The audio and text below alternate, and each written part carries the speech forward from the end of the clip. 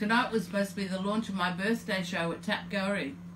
I've been madly painting in the kitchen in self-isolation, and strangely enough it's been really an amazing experience.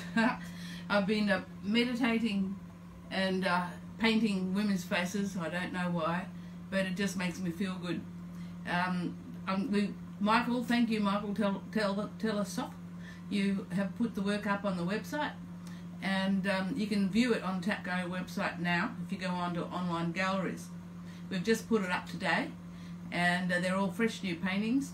I haven't had a chance to price them, but they're really affordable, and if you want to buy one, just that one's give me sold. a call. Oh, this one's sold, sorry. They're selling like hotcakes, even over the internet, man. But nevertheless, here I am at home. I used to go to Tap Gallery every day at midday, and I'm feeling a little bit funny and lost. But I've been cooking and making beautiful food, me and Anna. Thank God for Anna, because otherwise I would be going stir crazy. And because we can hang out and joke and laugh, and we've been having lots of fun in the kitchen.